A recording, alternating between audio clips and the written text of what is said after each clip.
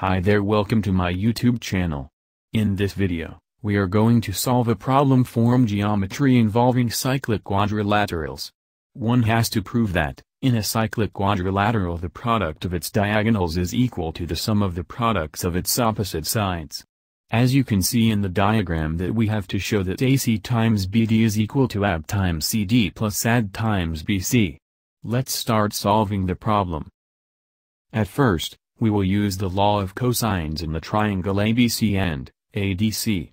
Thereafter we have equated the value of AC square from both the equations to obtain A, B square plus BC square minus A, D square minus DC square equals to 2 times A, B times AC times cos of B minus 2 times A, D times DC times cos of D.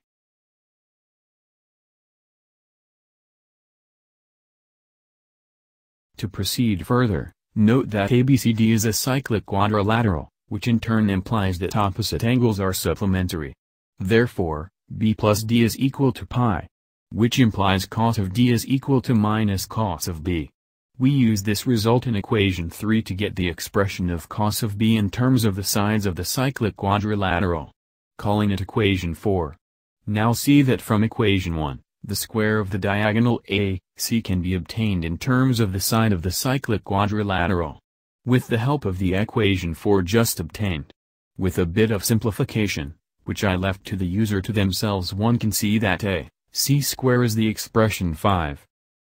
To complete the problem, we can in the same way obtain cos of D and then can calculate BD square to obtain the expression as given in equation 6.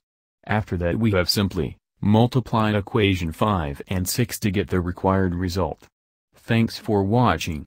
Hit the like button if you find this useful and don't forget to subscribe.